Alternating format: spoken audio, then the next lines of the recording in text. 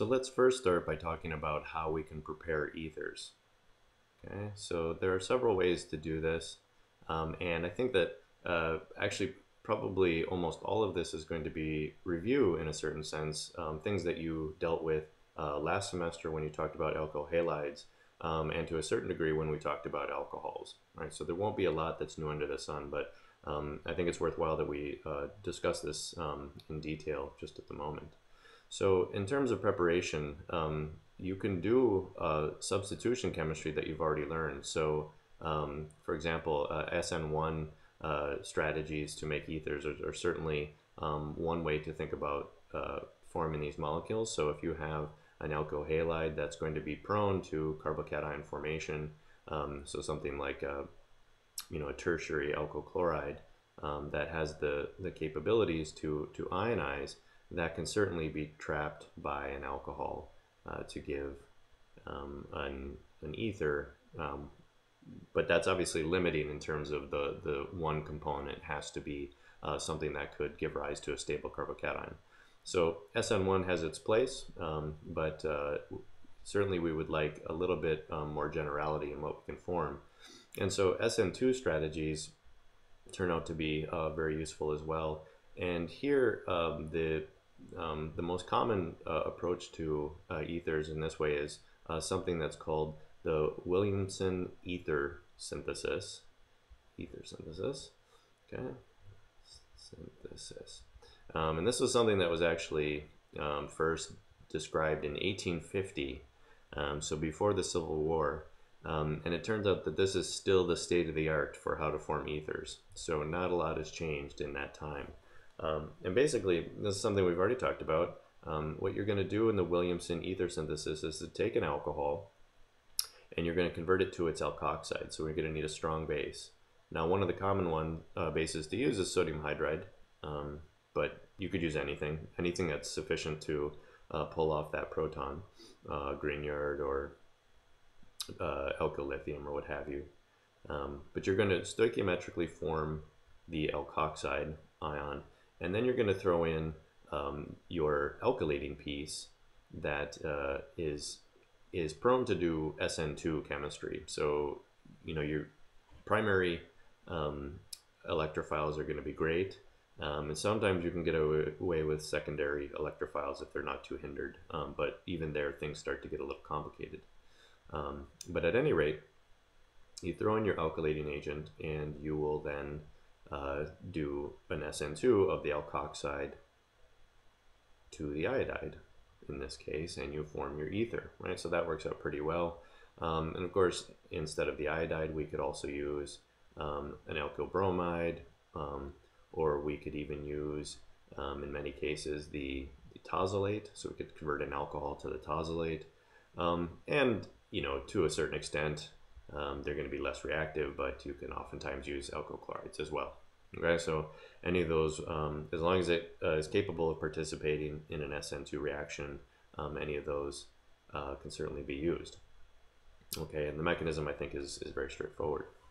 Now, there's one important point here is that you always want to pick, if you have an unsymmetrical ether that you're forming in this way, you always want to use the most hindered piece of your eventual ether as the alkoxide piece. So most hindered, we'll just call it piece, as the alkoxide. Okay, so for example, if I wanted to make, let's just go back and use our tert-butyl. Let's say we wanted to make MTBE, right? Methyl tert-butyl ether. Okay. The way that we would want to do this is to take our tert-butanol and deprotonate that piece.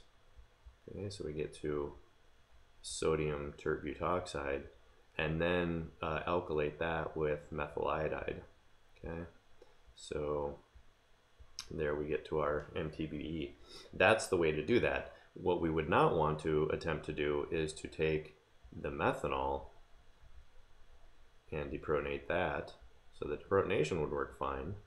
We would get to our sodium methoxide, okay, plus, But now if we try to throw in, you know, the electrophilic tert butyl iodide, that's just not going to work, right? That's not going to give us any of the ether in that case. And the reason is because this, you know, a tertiary iodide isn't prone to do SN2 chemistry. It's just not going to work, right? So instead, what you would find from that reaction, right, again, thinking back to last semester, is instead of doing an SN2, you're likely to do an E2. So there's our tert butyl iodide, and we would instead expect to see an elimination of this type. So we would get out isobutylene in this case, along with just our protonated alcohol, and then you know, if we had our sodium cation, we would have sodium iodide, right? So that's the product that we would expect from the second case. So that's not going to be appropriate for ether formation. But the first case is the way you want to do it. Okay. Incidentally, the Williamson ether formation also works quite well if we want to make aromatic ethers. Okay, so I think we discussed this briefly, but if we take a phenol, phenols are more acidic than aliphatic alcohols, so these are going to be even easier to deprotonate. Okay, and so we can form our, in this case, sodium phenoxide. Okay, and then we can throw in, you know, whatever alkylating agent we want. Maybe we'll throw in butyl iodide there, and then we can alkylate that phenolic oxygen. Okay, so N-butyl. There we go. All right, so that's a completely sufficient way to make aryl ethers as well. Okay, there is a final one that I want to mention. So if you remember back in the discussion of how to make alcohols from alkenes, we talked about oxymercuration. And that was where we used a mercury 2 salt in water to basically add the water molecule across the alkene. It turns out we can do the exact same chemistry if we just do it in an alcohol. So whatever ether we want to make, we'll do it in that alcohol. Okay, and so instead of water trapping that intermediate, we'll just get the alcohol to trap. Right. So the reagent we're going to use here is mercury trifluoroacetate. Okay, so there is our reagent, so mercury trifluoroacetate, and then we're going to do it in whatever alcohol we want to trap, and this will go to give an initial intermediate where we we have added the ether, right, or that alcohol across the olefin, and then we have our mercury attached, and so this has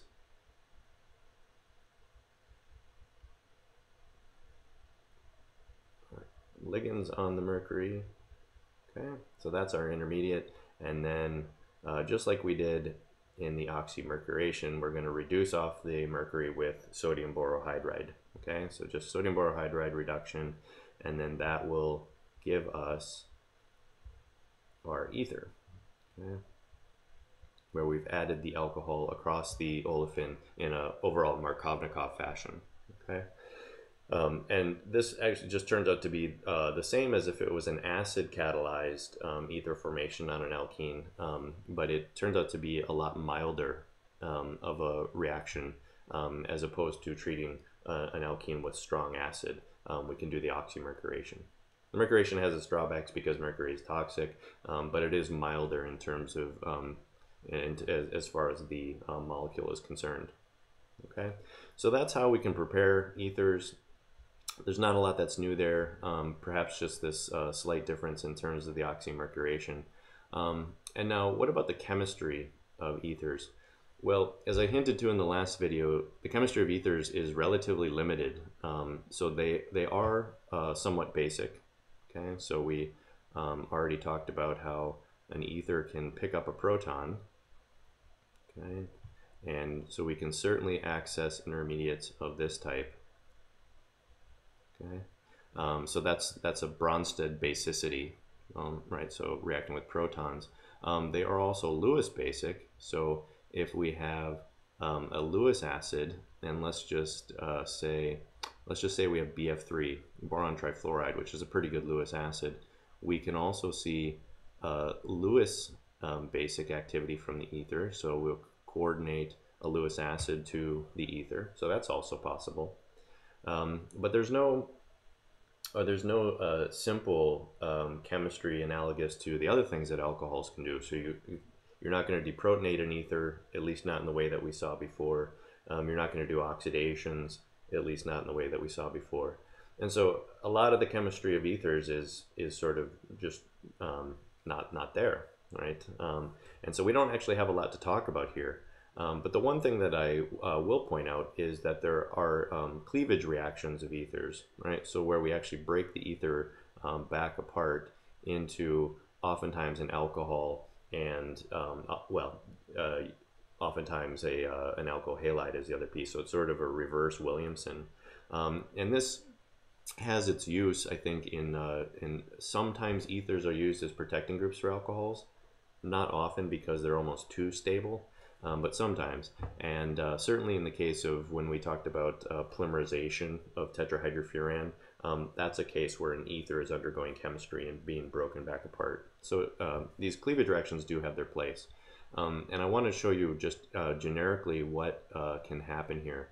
So let's just envision that we have, let's just say some ethyl ether, so some piece in an ethyl ether. And what can happen is if you treat this with a strong enough acid, so let's just say HI, what can happen here is that the ether can be basically broken back apart into its constituent alcohol and iodide. And so the way that this would work is, right, so we've got a strong enough acid to protonate the alcohol, right? So we will actually get to our oxonium, okay? And this is something that we've been seeing, you know, to a fair extent. And now we've got I minus, and what can happen here is that this highly nucleophilic iodide can actually kick off the alcohol portion. So we get ROH, and then we will get our alkyl iodide. So it's a fairly straightforward type of reaction, and you know, this requires a very strong acid and a very nucleophilic iodide, or other types of nucleophiles will work as well, but they have to be very nucleophilic, and they also have to be compatible with a strong acid, right? So this is not going to work with very many things, but HI would be one. Or if you were to treat, you know, with a weaker acid but really heat it up very high, you could probably get this to go as well. It's not a very nice reaction, but it can be something that happens. And I will just show you one last one, just because it is somewhat common, and so I think we can put this into our repertoire. So if we have an aryl ether, let's say it's a methyl ether, so anisole in this case, we can remove that methyl group by basically treating this with a strong Lewis acid. So boron tribromide would be a case. So this is a very potent reagent, and you would want to be careful of what kind of molecules you throw this at. But in the case of anisole, this would probably work okay.